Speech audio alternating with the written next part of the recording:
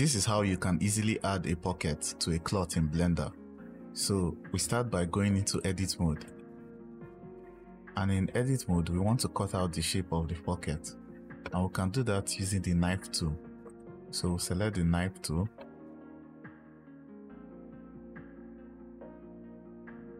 After cutting out the shape of the pocket, we want to go and select those faces. And then by pressing Shift D, you can duplicate those faces and move it out. Next thing is to select the edges of the pockets that we just duplicated. Then we can extrude them just out a bit. Select the outline of the pocket on the shirt.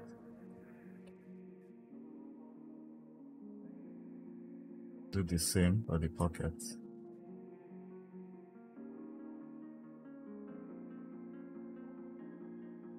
Come over to your edge and bridge edge loops. Delete the faces, press X and delete only faces. So what we want here are these edges. We want these edges to be there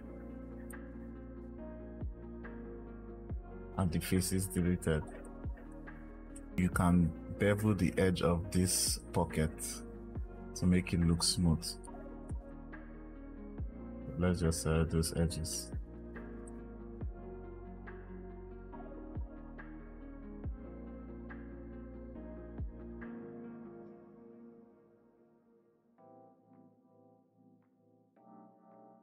We want to add a loop cut, bevel it, and then shift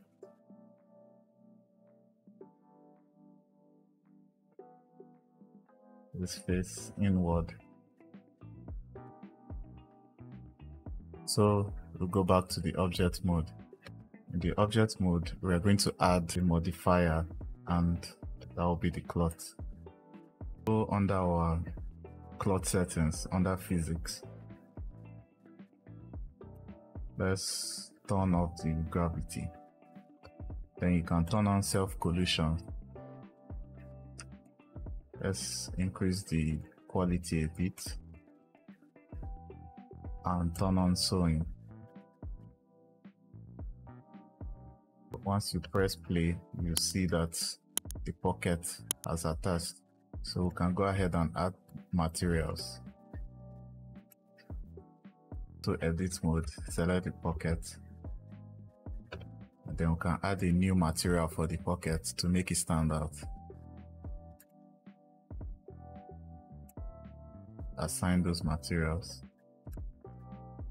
and we can change it to a darker cloth material.